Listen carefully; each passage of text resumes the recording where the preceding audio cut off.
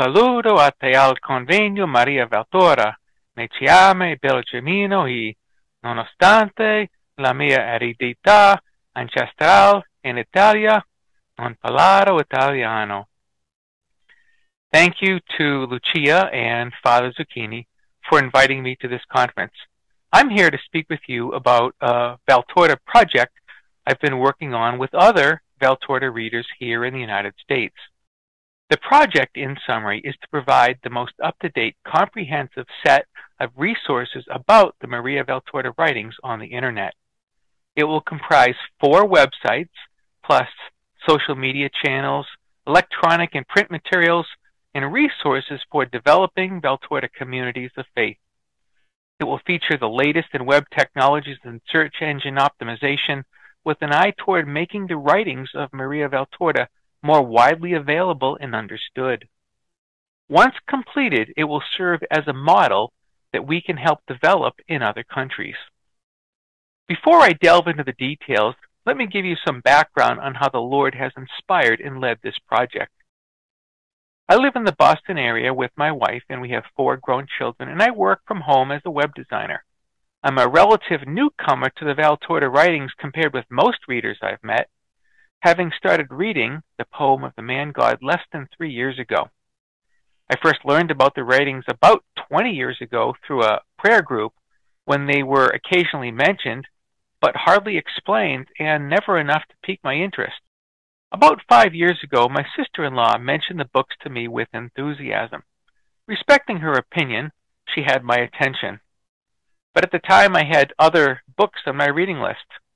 Yet, over time, she would continue to mention the writings with both gentleness and persistence.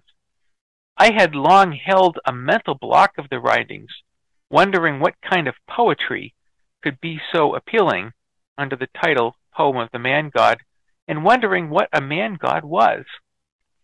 In time, I relented and borrowed her Volume 1 of the poem and began to read. It did not take long for me to absorb the magnitude of what I was reading. I thought back on my life and recalled, over the years, times of wonderment, what it would have been like to live in the time of Jesus, to be able to ask him what I should do in any given situation, especially in times of personal struggle, to observe, to watch, to see how he carried himself and interacted with others with something that I longed for greatly, to hear him teach about things that I could not find in the Bible. You can imagine then what it was like to open this treasure chest of writings that did all that and more. When I read, I took my time to absorb and contemplate. And as this journey continued and my spirit elevated and my astonishment grew, I began to wonder how something like this was so little known. I started researching and learned of the updated version the gospel is revealed to me, and various articles about it, both positive and negative. I started learning of its authenticity and more about Maria Valtorta herself. I pressed on. As I was researching, I was coming across Valtorta websites of a wide variety. As a web designer, my eye, by habit, quickly scans the integrity of the design, the color scheme, branding, the content, user-friendliness. And I found in a number of cases that the content itself was robust, but the presentation lacked modern appeal, and in some cases there was no mobile design.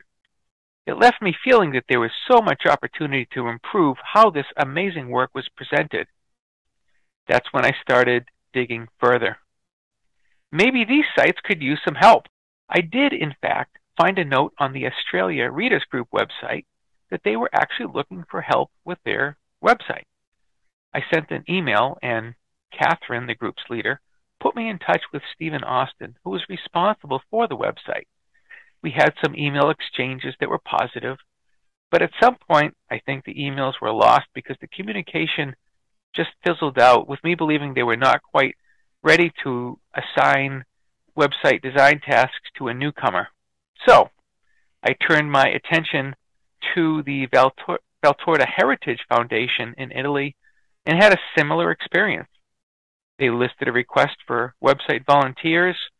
I acknowledged that. We had some positive exchanges, but they were in the midst of a website upgrade, and that deterred the discussions, and those also ultimately fizzled out.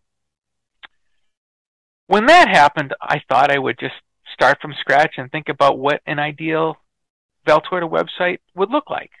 Over the next several months, I worked on developing these ideas and coupled them with the latest technologies and design standards, knowing that most people would visit the site from a mobile device. As the site grew into something presentable, I reached out to the Valtorta Readers Group in the United States that I had recently learned about, and I found some receptivity to my ideas. It was in the spring of 2021 when I presented my website concept to the group, and from there, we began meeting on a regular basis. I should mention that from the very beginning of this effort, I had placed the entire things in our Lord's hands. If He wanted me to pursue it, I would let Him lead and do my best to follow. And He has been opening doors ever since. As we continued our work, we started finding other groups or individuals who had done their own work around Valtorta writings. And that's the beauty of this project. It's not uncommon to find others with a similar passion. And our Lord has led us to many who have either shared what they have been doing and or offered to help us. And because of this, our project has expanded quite a bit from where we started. So now let's go through what the project looks like. At a high level, there will be 4 different websites, plus social media channels and a volunteer organization. The websites are the main part of the project, and here's how we began to bring them together. We started with a stated goal to increase the readership of Valtorta writings by providing an online platform that is both engaging and high-performing, and by providing resources to help develop communities of Valtorta readers. After much research, we determined it best to divide our content into 3 different websites. The first one we're calling the Reader website. Here, we will have the complete writings of the Gospel as revealed to me in text format, making it available for the first time ever to the general public in a way that is authorized by the publisher. And that's very exciting. For the moment, we're just asking for the gospel work, not for the notebooks or the other writings. That might change, but for the initial launch, that's the plan. This site will also have information about the authenticity of the writings and about Maria Valtorta herself. So these 3 areas of content represent the basis for the 3 sites. You'll notice in these images that it shows a different percentage of that content that will be on each website. The second website that we're calling the credibility site will focus primarily on why we can believe the Valtorta writings. It will be based in a large part on the amazing work done by Stephen Austin called Summa, an Encyclopedia of Maria Valtorta. This is a 1,500-page ebook that describes the many proofs and endorsements for the writings. It also serves as the basis for the research done for the book co-authored by Stephen Austin and Father Anthony Polari called Maria Valtorta's Life of Christ. We are also grateful to have Steve working with us to help with this website. The third website is about Maria Valtorta herself. Understanding who she was and how she lived her life is very important and relevant to how the works were created. This website will be a combination of pictures and written text provided by the publisher. We expect there to be lots of photos, and this might be where we put some of her other writings. So these are the 3 main content websites we will have. One of the important factors in determining how to present the content on each site was the target audience. We determine this by considering one's openness to private revelation. This diagram helps explain it. We believe there is a range of people who can be divided into roughly 4 groups, from the converted down to the hostile, as we call it. This means that those who are generally more open to private revelation will be the focus of the reader website, and for those who fall into the skeptical category, we will have the credibility website. For the hostile category, which we loosely define as those who write or make scathing commentary without having read it, we do not anticipate having any engaging content. Again, it's important to understand that the way we view these audience profiles is paramount to how we present the website information. So now let me take you into a glimpse of the main website, the reader website, and just show you what we intend it to look like. As of this recording, the website is not yet live, so I'm showing you one of our recent versions of it. It still has some sample content in it, but it nonetheless gives us an idea of what the site will look like. To begin, we have a background here that is made up of scanned pages of the actual notebooks that Maria Valtorta used in the transcribing her writings. On the home page here, we have, this will be a quotation box. It'll have quotes from people who have endorsed the writings. It'll have information about the site itself, followed by articles and or featured writings here. Down below, we'll have some spotlight boxes. This will highlight some of the content that's up in the main menu, followed by a box with, this will either be testimonials or some other elements to support the truthfulness of the writings. Up in the main navigation now, we have an overview, and this will just be basically information about the writings themselves and why they can be validated, why they can be seen as truthful. Who is Maria Valtorta? Why was this written? Are the writings authentic? What is the Catholic Church's position? FAQs, testimonials by readers, etc. I probably should have led off by saying the name that we have for the site is called The Gospel of Mercy. This was taken from one of the chapters when Jesus used that exact phrase to describe this work. So it's something that we believe really helps capture the essence of the writing, and so we have that right now slated as the title. There will also be some features. This will just be various kind of extra features to the writing. You may have seen some of them. There are maps of the gospel. There's information about a rosary based on the Valtorta writings, information about the Shroud of Turin. We may add something about end times events and so forth. So this will be changing, but there will be a section on features here. There'll be a way to actually buy the books. That'll just probably be a link back to the publisher's website. There'll be information about the organization itself, and then there'll be ability to just read the entire thing online.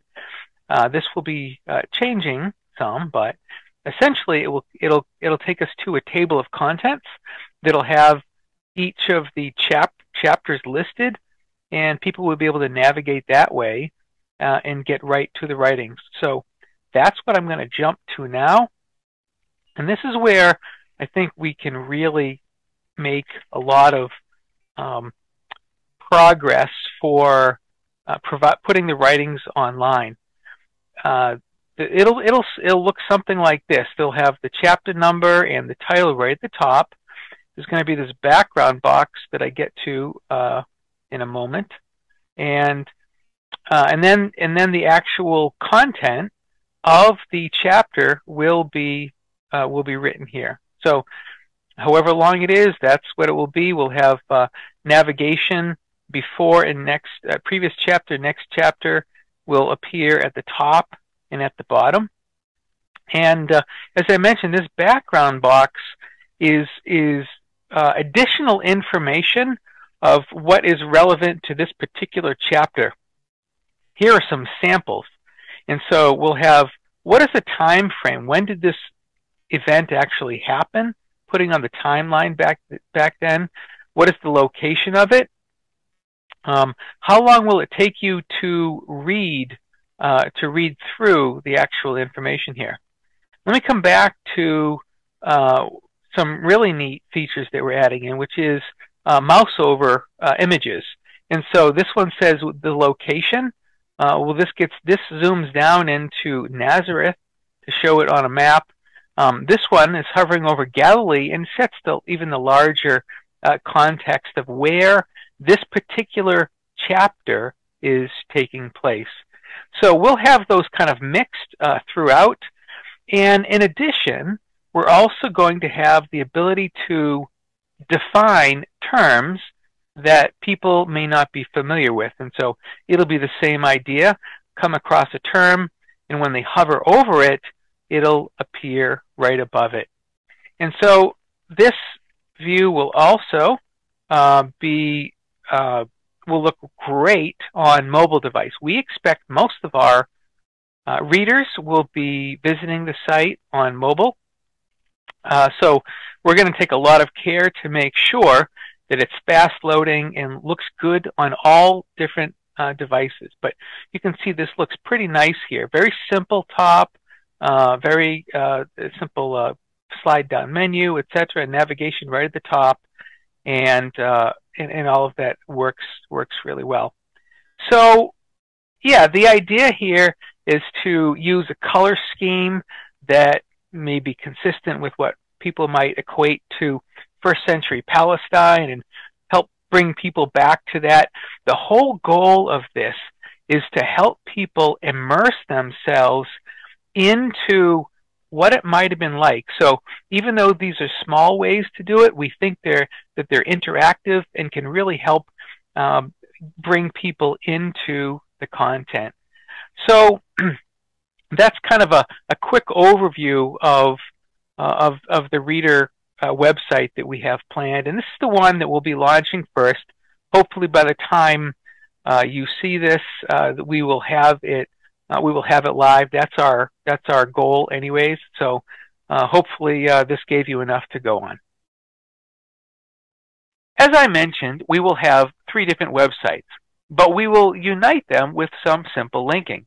It will look something like this, with the links appearing in the same location on each site and in a consistent format. We had originally discussed having one website, but when we learned how much content we had, we opted for dividing it up. So this allows each site to have its own unique identity while remaining a click away from the others. So that represents our plans for the main content websites, with a few additional notes. Number 1, each website will be hosted on a high-performing server and optimized for fast-loading pages, scalability, and mobile viewing. The overall layout of each site will use modern design standards, have lots of ways to share on social media, and eventually will have multiple languages.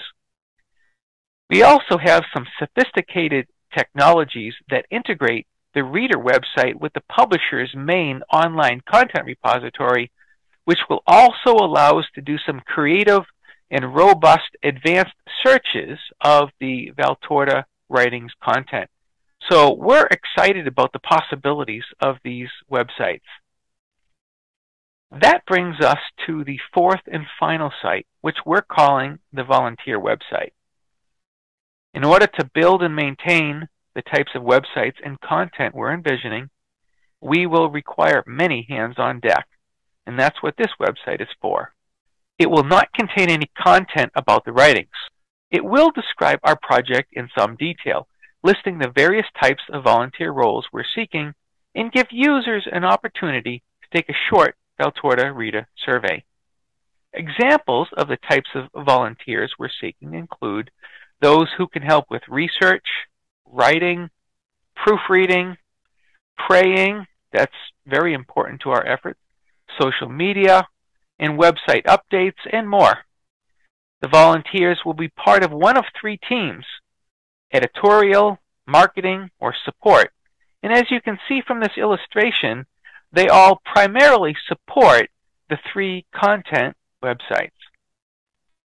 We are organized as a formal nonprofit organization here in the United States with tax-exempt status, and we are in the process of formalizing a board of directors and other requirements needed for that type of entity. And we have other plans and ideas in the works that we will be sharing over the coming months, but that gives you a sense of what we're doing. We're so grateful for you, the Valtorta readers, who understand the great work that our Lord has given us. We invite you to participate if you're inclined, and stay tuned for more information.